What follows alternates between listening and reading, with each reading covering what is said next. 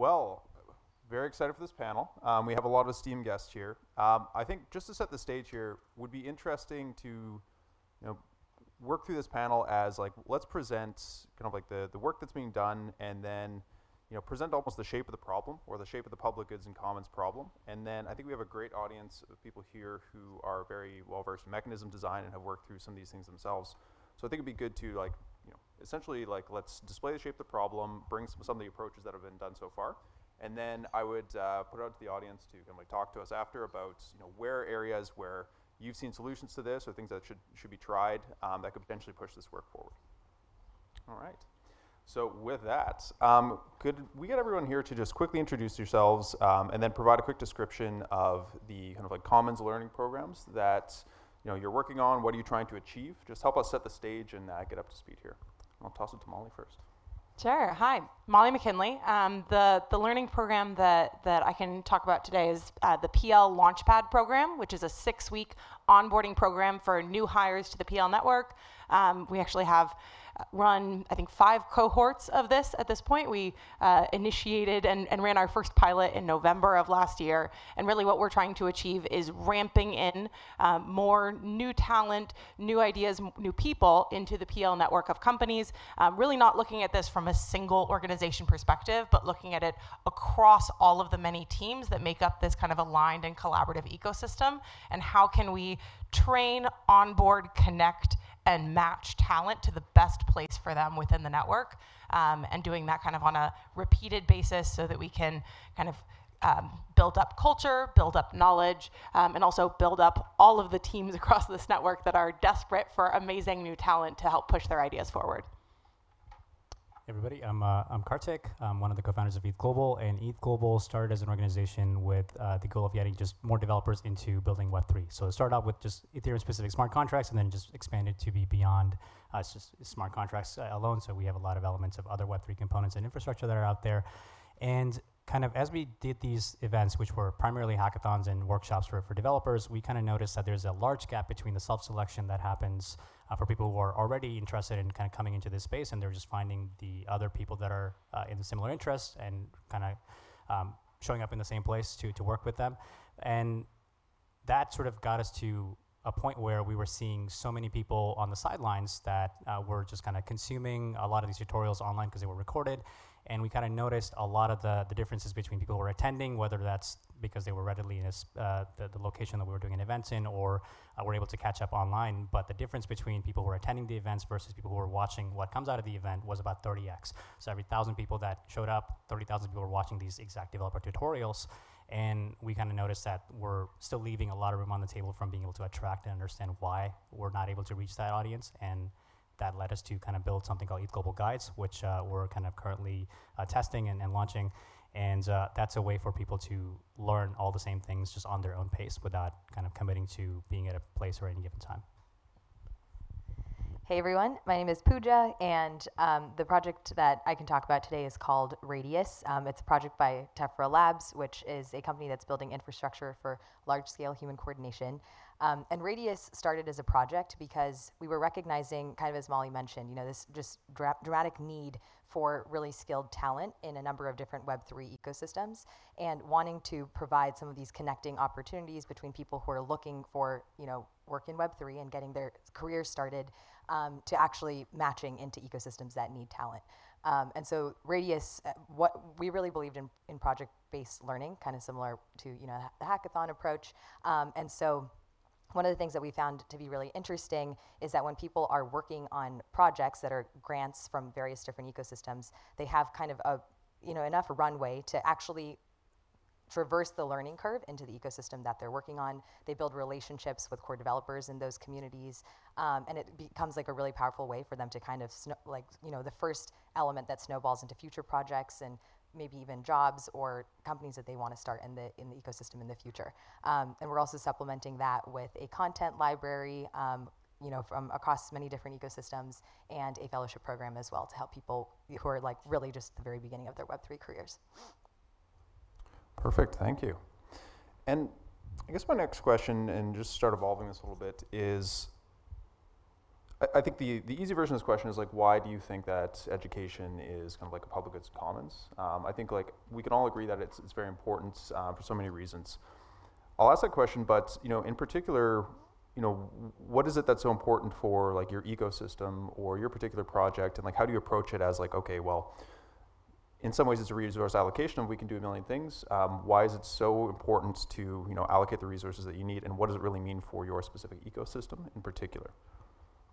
Yeah, I can describe about the kind of like public good aspect of things. Like why is this relevant to this audience or this format?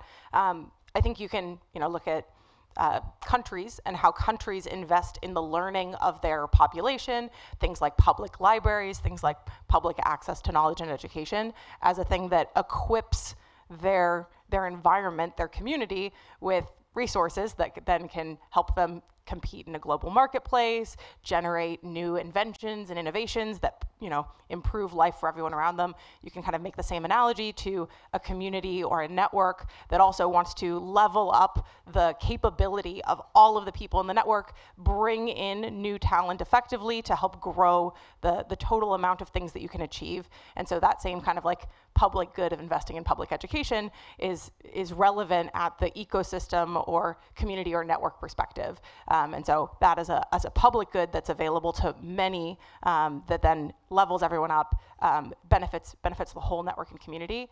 And the things that, at least in Launchpad, we think are super, super important, we kind of break it down into three main categories. There's the core technical learning. Do people have the technical knowledge and capabilities who are, say, coming from Web 2 into Web 3, where they know how to build a website on IPFS, they know how to run a Filecoin node, they understand how these technologies work under the hood, and they're ramped up pretty quickly in coming from a different environment to here.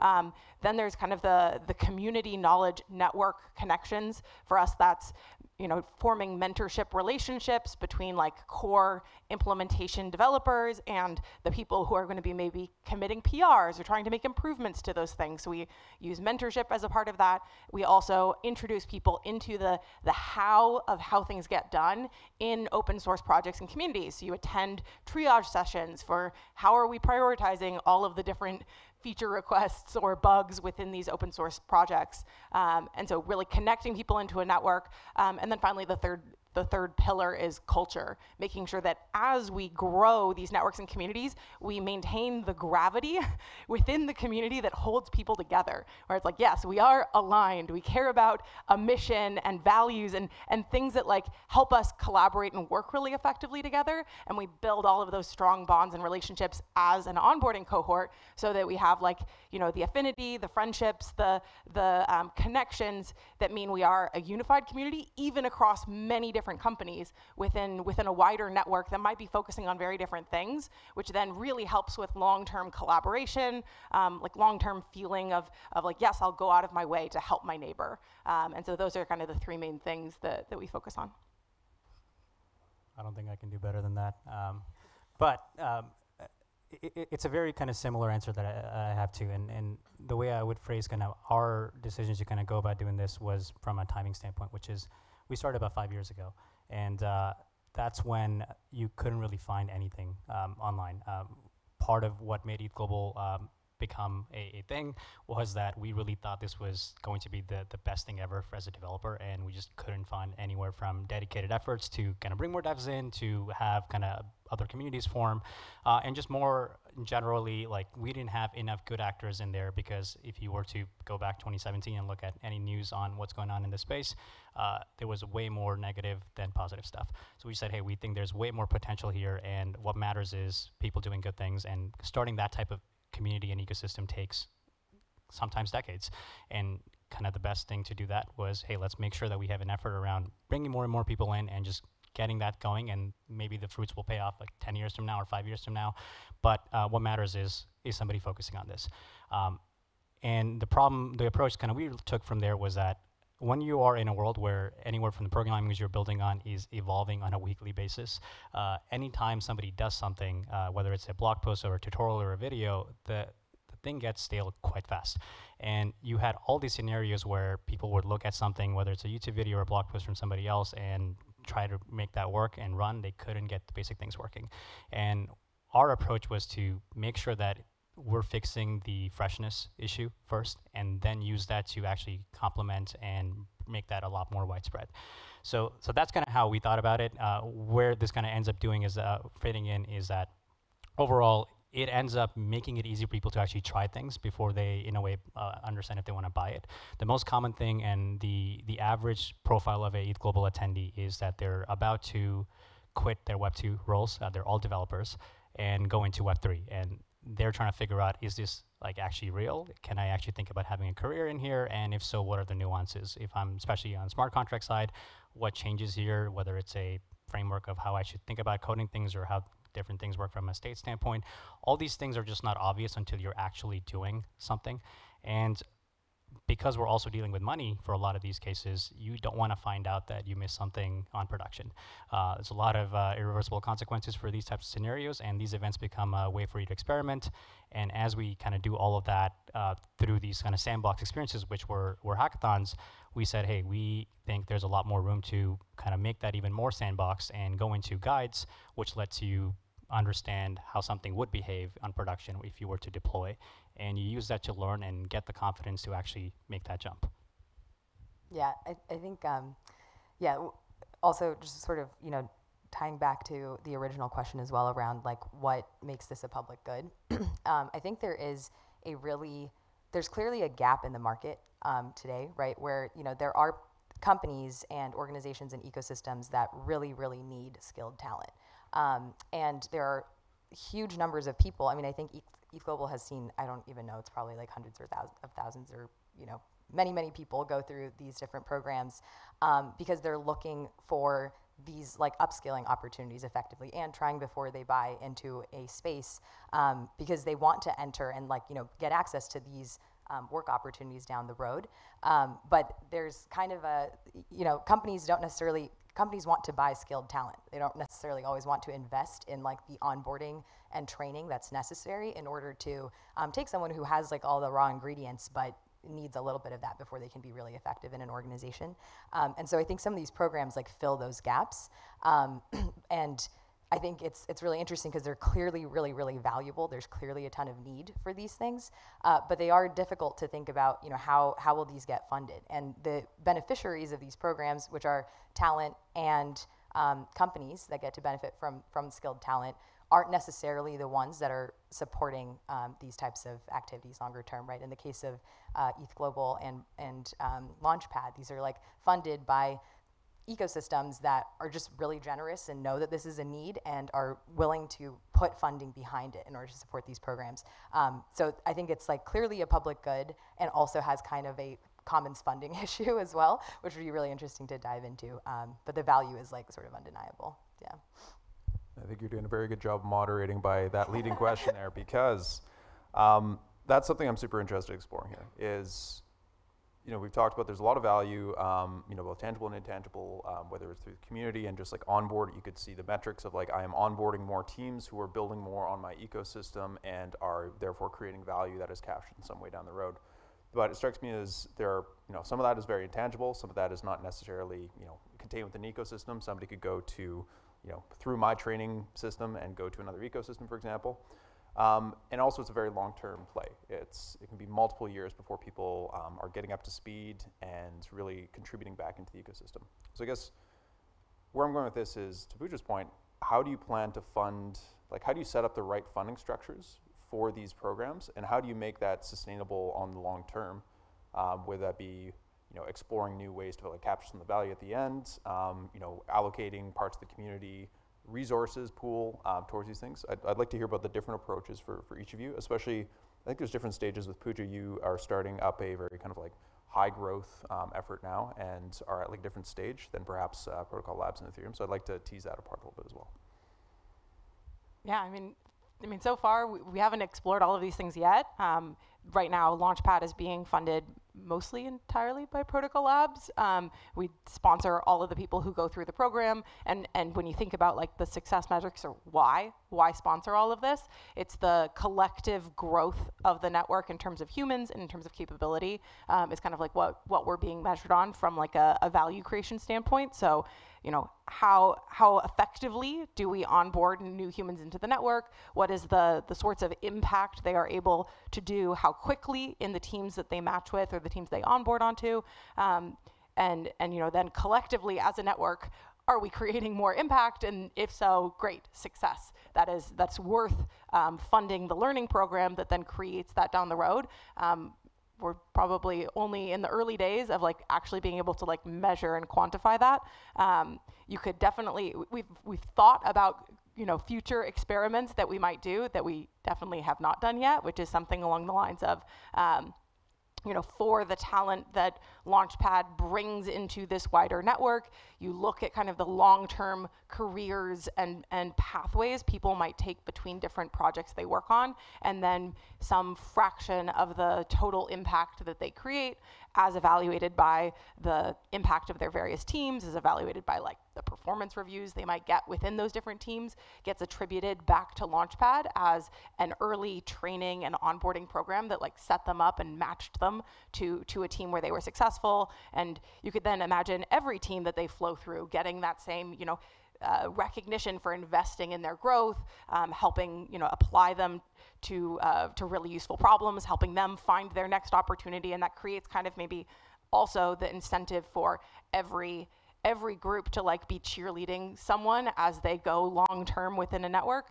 We haven't yet explored that. Right now we're still at the early days of build a really amazing program that people love, that managers also can like hardcore thumbs up and be like, my people accelerated into the network more effectively thanks to this program. I got net new talent that's able to jump into the problems that I was facing, that I wasn't able to find people to fit these problem areas, and they are capable and they are you know, a great contributor to my team, and they're bringing all of the connections in the network to these problems as well. And so really we're looking right now at like, you know, what is the efficacy of our learning, what's the efficacy of the overall network impact that the people go through our program. But we're, you know, on Monday is when our 100th person joins a Launchpad cohort, so we're still super early.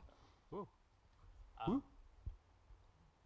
From us, like the way we think about this thing is that ETH Global fundamentally kind of behaves like a marketplace, which is we are facilitating a handful of actors in the system and kind of helping them achieve their goals. You have we call them contributors in our kind of network, and you can look at our chart. There's multiple types of contributors. You have a speaker, mentor, judge, hacker, just an attendee who's just kind of looking to see if this is something they want, and they kind of go through this engine of different products, whether it's a hackathon or a summit or guides or just anything else that we're going to do in the future, and that sort of creates more outcomes. So whether it's a project, some of these talks, workshops, and that sort of creates more contributors at the end, and kind of the engine works by just kind of repeating that loop, so you end up amplifying, and all of that kind of happens directly through word of mouth. And kind of the way we think about all this thing is that we know that the engine is working for the one product that we have figured out product market fit on, which is the hackathons, and everything that we do ends up supplementing the engine from giving us the flexibility to try more experiments. So when we think about our guide side of things, the goal is to say, look, we already know this process and this loop works. Can we get people to now be more involved as one of those contributors? So whether it was a speaker who recorded a 40-minute tutorial on YouTube, can we get them to actually write and help contribute to a guide that's now written, which has slightly broader reach, is way more measurable. We can understand who actually finished it.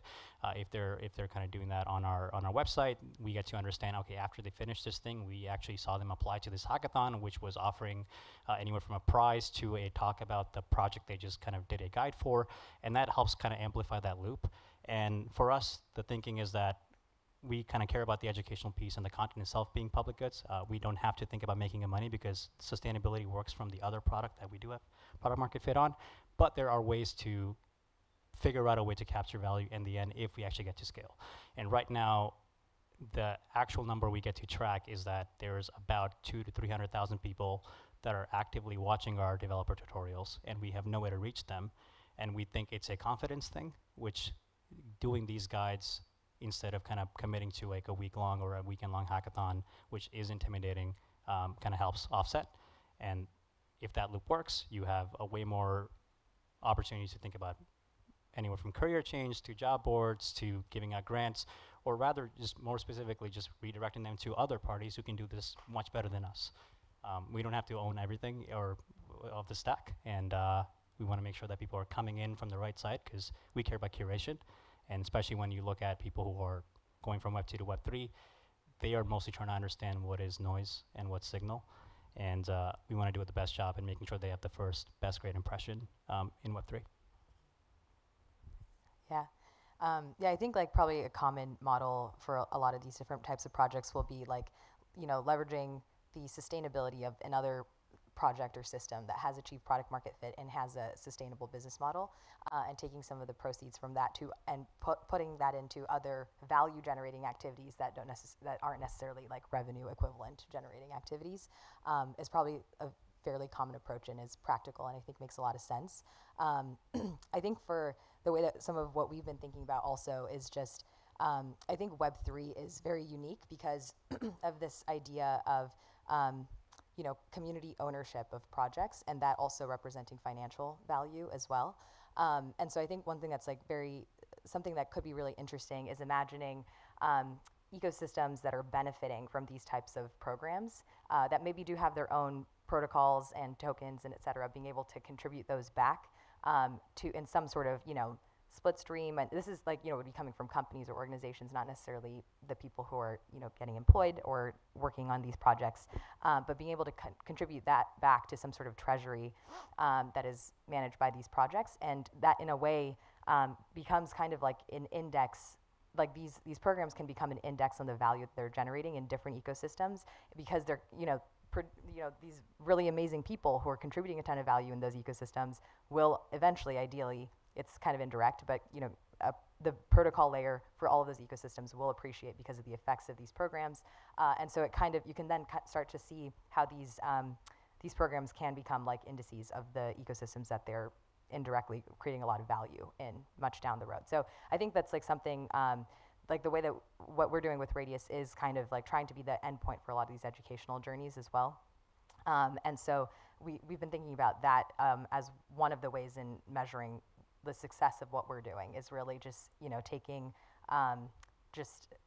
people who are working on these projects are paid in the tokens for the ecosystems that they're contributing to, and us being able to capture a small portion of that value or the protocol being able to capture a portion of that represents the value that, you know, again, indirectly, these ecosystems have seen from the people who are doing this work.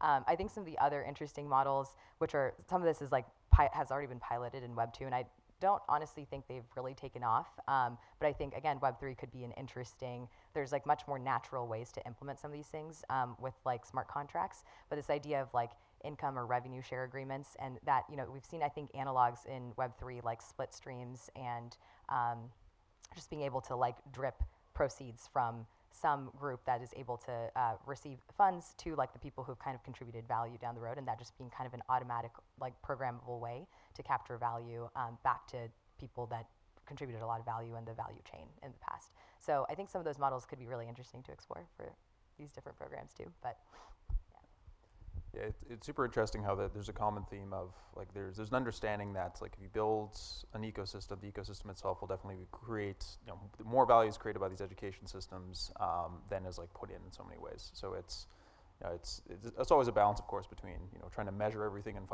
I don't want to say financialize, but you know, create, you know, completely objective measures of this versus if the community believes strong enough that there is intrinsic value of this, that there's clearly been and demonstrated, you know, continued effort, whether that's resources and time or, you know, monetary resources, keep on going into this. So it's a very interesting case of, you know, do you need to tie in like a strict quantitative measurement of it, or is it enough that this is something that's like very much agreed on the community that needs to continue? I feel like the issue is that right now the best we have is a retroactive way of assessing was something impactful, and I think all of our approaches here are in a way trying to make that more proactive, so that we can measure in a way like if this funnel or is converting, and if so, like how. So I feel like that's probably the framing that at least that I think of, which is we know that there are people that do these things and they're somehow coming to one of our websites to kind of be part of whatever we're doing, how do we know where they're actually coming from, and can we make that number bigger? Yeah, I mean, I'd highlight the, I think we're all in like experimental approaches right now. Like we're iterating every 6 weeks and doing like changes to this onboarding program. And so we do need enough metrics that we can understand what's working and what isn't. And like looking at that from like a network perspective of like, well, are people learning what we kind of hoped they were going to learn? Are they matching to grants or jobs, or coming to future hackathons based on kind of the work that they do in this program? And we need kind of like a gradient there by which we can improve. But I think we, maybe we'll have a much better perspective, even further in the future, to look back on the value that was generated that we can't necessarily see all of it today. And I think it's clear we're early stage here, but there's a lot of exciting stuff going on here, and there's also a lot of challenges. So with the remaining time, it'd be interesting to explore like what are the things that you find are particularly interesting, where you're seeing traction, you're particularly excited about this like new concept that you're exploring, and then maybe what's one thing that if you were to ask somebody in the audience or somebody who's watching this, where they could really help you solve a problem or a challenge you're facing. I mean, for us, the cohort nature is something that I think is working really well, maybe working even better than originally anticipated. Like we have a cohort of folks who are all onboarding at the same time, and we get them together in person for a week around some wider event that the ecosystem or community is having, which then allows you to have strong bonds within a cohort and also stronger bonds like with cohort alumni or other people in the network. So that's working really well for us.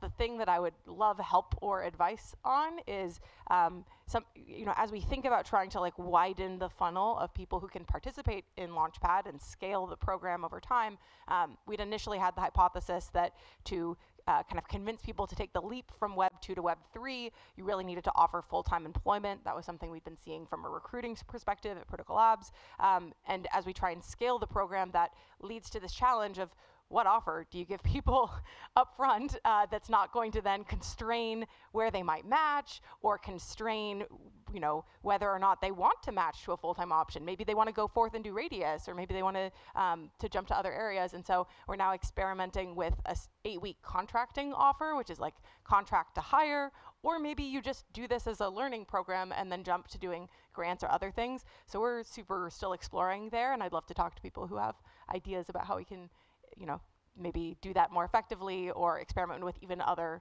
solutions for scaling. Sure, I was going to use the time to think, but so ETH Global Guides is on guides.ethglobal.com, and we're kind of in the phase where we're just getting a lot of bugs out. So a few people using it. We're getting ready for our next hackathon with Protocol Labs. So we hope to kind of have a few hundred people try to break it. Our kind of thinking back then was, back then, a few months ago, was the hope that if we kind of make things a lot more interactive, people get to actually try and then understand some of the fundamentals and see how things connect to each other. And I kind of went to a few developers, and especially kind of most of our kind of attendees, to get some feedback, and also to a few protocols that are out there. And the thing that sort of just totally surprised me was the developers were kind of largely indifferent in terms of like, oh, this is great, because most of them were on the intermediate to advanced stage. So this kind of first only attracts a lot of the beginners, which is great because that's what we're focusing on. But every company and protocol that I talked to said, hey, we actually have this basically half-assed or just collection of links that we send to all of our new employees. And this is how they learn how some of these things, even in our protocol, works, or what kind of the general Web3 intro that they need.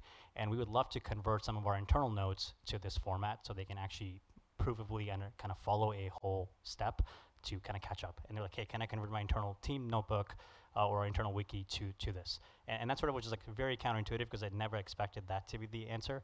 And that's, in hindsight now, very obvious, because all the people that are coming in from Web 2, and largely they're not somebody who's been in the space for a few years and making the shift. They're kind of jumping right in, and they need to catch up on a lot of things. And there's so much nuance in all of this that it takes time. So that's kind of one thing that I'm like, oh, this is interesting, and we want to sort of make that a lot more open. So the thinking here is that anytime we do any of the content on guides, the content itself is going to be open source. Anybody can come contribute to it. They're called guides because we want them to be very simple and quick. We don't want to make it a course. You're not learning how to do a full thing from beginning to build a functioning some NFT kind of marketplace. Like these are not academies or courses. You do something super quick, and then they are composable, so you can use that as a prerequisite for another guide and kind of branch off in any direction you want. And the fact that this is open source as content lets anybody kind of update, maintain, contribute, and fork from it. And I think the way people can help is basically come and contribute content. Like we are giving attribution to everybody, and most of the comments we've gotten is, hey, I did this blog post 2 years ago. I want to update it. Can I just make it on this format? So now I can also see the benefits of who's consuming and who's following through these guides. One of the things I'm most excited about for both of your guys' projects is like the portfolio nature of it, where like you can build up kind of like a knowledge resource that's your past work that is either from a grants format or from like, you know, here are the nuggets of like learning tutorials and other things that I've done. And so I'm very, very excited for that. I'm going to try and figure out how we can get our Launchpad folks to make use of both of those platforms and portfolio building things, because, you know, in a long-term learning journey, that is very valuable for like both looking back and for the wider community as you have a long-term career between many teams. And I want to quickly throw it over to Pooja. I think we're at time, but I would love to hear your answer on, you know, what is really exciting and like what is something that, you know, the audience can do to help you out, or, you know, the Fun in the Commons community can more generally help to like contribute for you. Yeah, for sure. So I think that, you know, just quickly to touch on the traction piece, because it might be inspiring to some folks, is really this model of the first project that someone works on that they're paid to do can be such a powerful catalyst for all of the things that happen afterwards. And we've seen that time and time again, where people will get their first opportunity and they'll really do a great job because they treat it with so much care, because they know that it could be this like, you know, foot in the door for everything that comes afterwards. And then they, you know, then word of mouth spreads that they did a great job and they are connected to so many people, and it kind of like, you know, gets them their next gig and potentially their next job. And that's like been such a powerful effect. So it's really like, how do we close the gap between what do they need in order to get that first opportunity is really the critical thing. And then you can really trust that a lot of people will be able to take it from there. But that's been something that we've seen has worked really well and has been really cool to see. In terms of like, yeah, where I think the portfolio and profiles and reputation, I think, you know, we sort of label all of this as reputation. How do you build up this holistic understanding of who someone is, what they are interested in, what they know, what they want to do, and then be able to use that to kind of help surface relevant opportunities to them. And I think doing that in a way, I think there are a lot of people in Web3 right now who think about this problem and are approaching it from really different, sometimes very opinionated angles. And I think figuring out, for us, we would love to, you know, figure out how do we do this in a really collaborative way so we don't end up with siloed views of a person, where really what you actually want in order to help set someone up for success is this like holistic view. And so very excited for the collaboration opportunities too. Thank you. We need a notion of transfer credits. Yeah, between all of our programs and dual membership between all of them as well. Amazing. Well, thank you so much. I think we're gonna wrap it up really quick. Eugene, we'll toss it over to you. But thank you to all our panelists. This has been very interesting. Also, Pooja is hosting a workshop later this afternoon, if you're interested. And there's more details on that outside. I won't go into that too much. But thank you again. Thanks.